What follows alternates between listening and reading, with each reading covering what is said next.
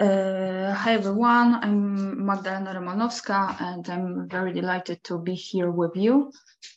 Today I would like to present you some selected preliminary results from my qualitative intergenerational research study about old age and learning about being old.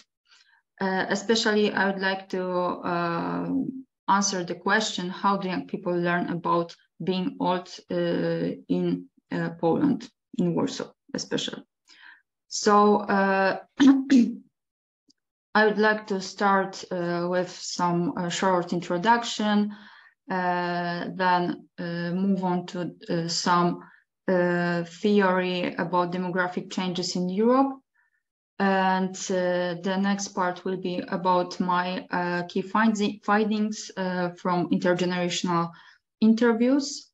And the next part will be about examples of institutional practices of intergenerational integration.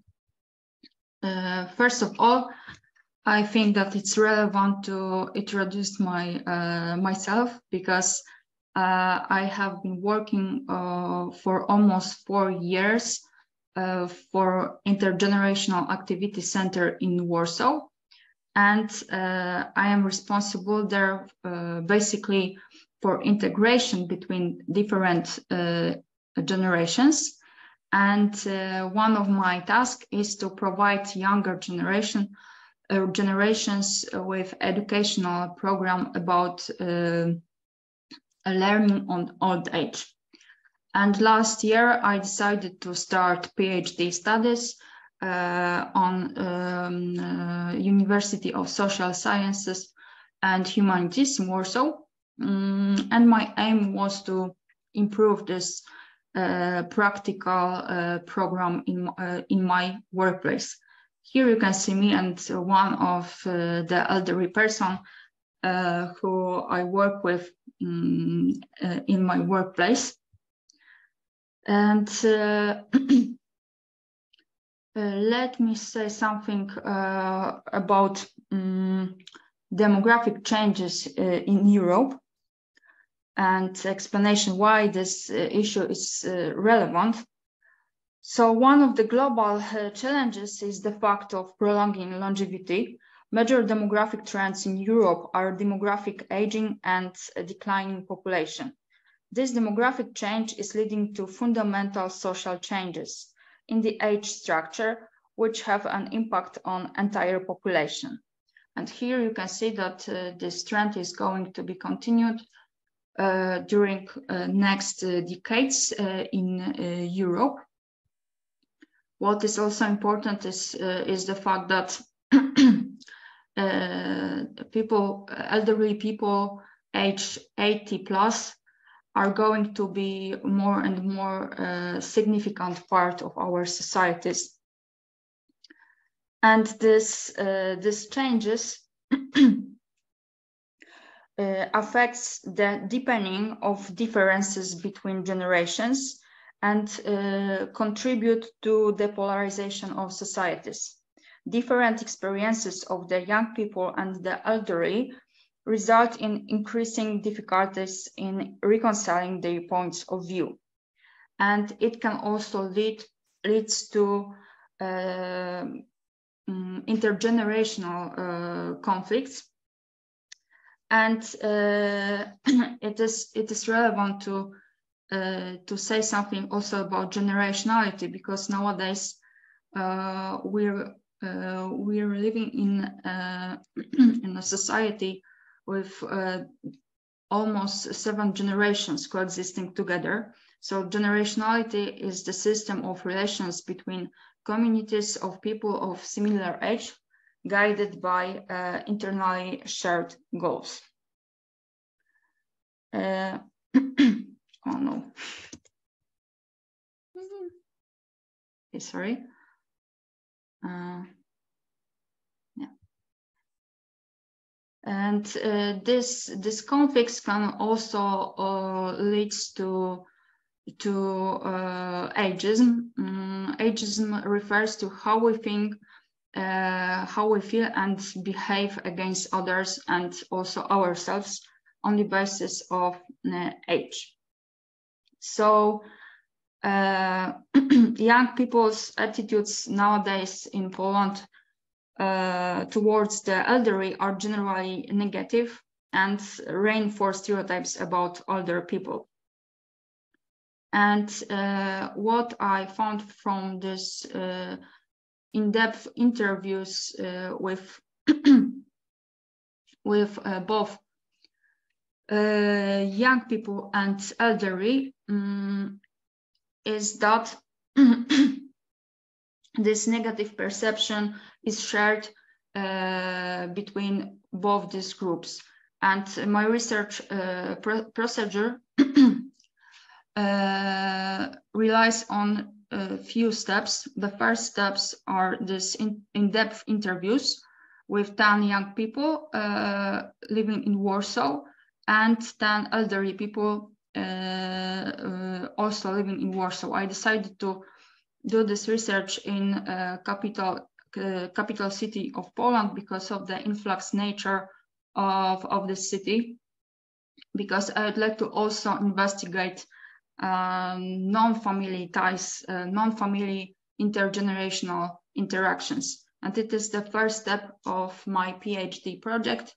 Then I will conduct a research workshop with 10 young people with the use of supporting technique, a geriatric suite. And the last part will be a visual study in the action day with senior, consisting on pairing young people and seniors. And their task will be to photograph places, things, and phenomena from the environment of the elderly. So I ask young people what do they think about old age and aging, and generally, as I said, their attitudes are negative. And what is interesting is that they get knowledge about aging and old age, especially from their family interactions. It is said nowadays that these traditional intergenerational ties are going to be weaker. But from my research, it turned out that it's not as fast phenomenon as we could thought, because generally they equate being grandparents with being elderly people. So it's a quite risky situation, because young people generally used to equate these roles, and they think that that generally elderly people used to be grandparents. So it's quite limited vision of being old. The other source of getting knowledge about aging by young people from my research group is the internet.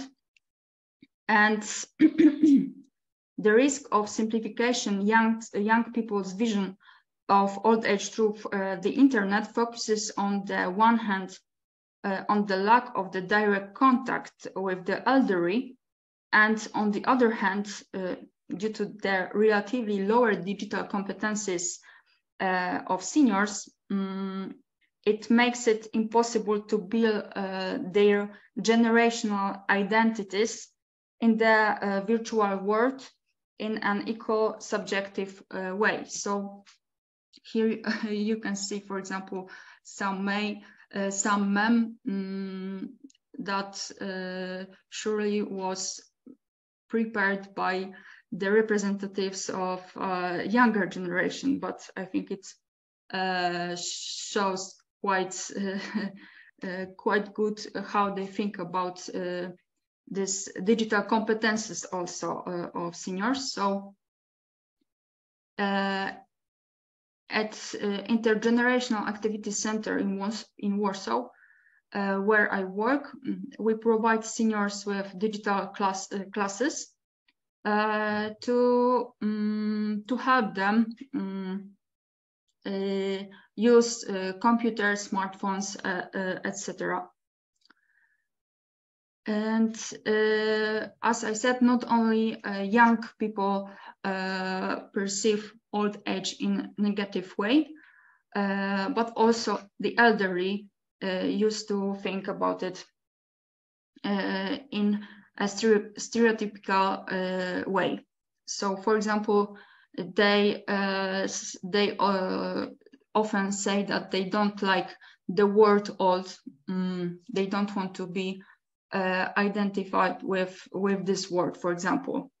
And after transition to the retirement, they also say that they don't feel ready for this, and they feel quite lonely in being elderly, because, as they say, other younger generations don't notice them in our society.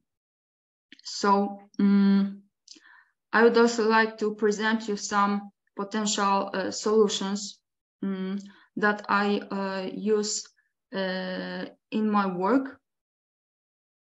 So here you can see posters that I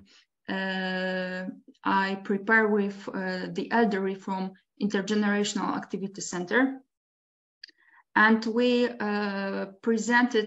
release it each week at our center and on our social media with the quote of particular people. And here, for example, you can see give yourselves to others, or I don't have time for thinking.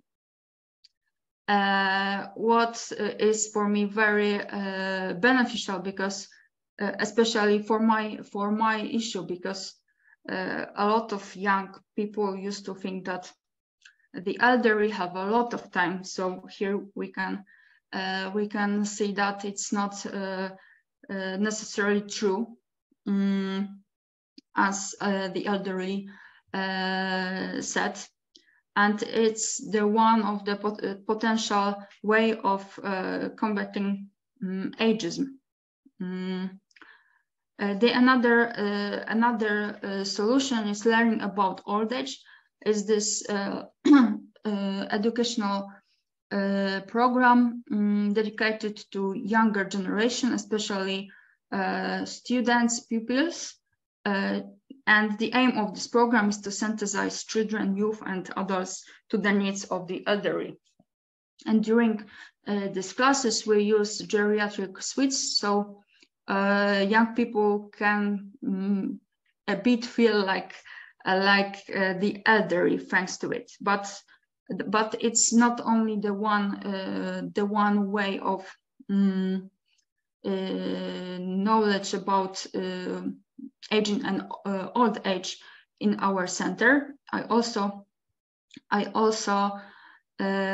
prepare different workshops, debates, discussions, and the intergenerational projects based on art. So here you can see some examples, and one of the most significant activities is Sciinov Group. It's an art group which consists of the elderly from Novolipie Street, from our intergenerational activity center on Novolipie Street, and high school students from Smocha Streets in our neighborhood. So one day we decided to to cooperate, and we've started from this happening with the names of the streets. And here in this picture you can see when this Smoczo Lipie group put letters Olipie to the name of Smoczo Street. Yeah, so this is one of the example of this art activities, intergenerational activities. Another example of intergenerational practices is the last week of April. We prepare this time we prepare intergenerational week, not only in our center but also in all Warsaw.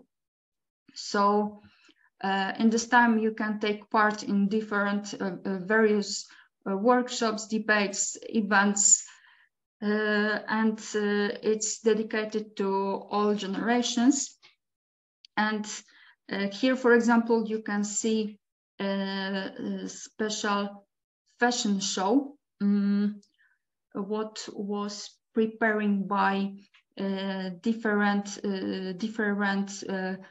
intergenerational pairs. For a few months, they were preparing their outfits for this show, and on the Intergenerational Solidarity Day, they showed it to the publicity in our center. And after it, I also asked people from these two groups, what do they think about this kind of events?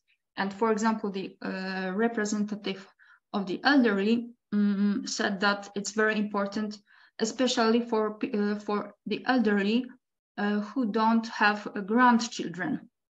So, as I said before, we focus on especially on this group of people who don't have contacts, interactions inside a family, and we give these opportunities to meet some younger generations thanks to this kind of events. And to sum up, demographic changes reinforces an intergenerational tensions. The new phenomenon is coexisting a higher number of generations comparing to the past. The young people from Warsaw know old age by interactions with their family members and via the internet. One of the potential solutions of these problems are institutional practices of building intergenerational dialogue, including non-family relationships. And according to our experience, the most successful are workshops based on art.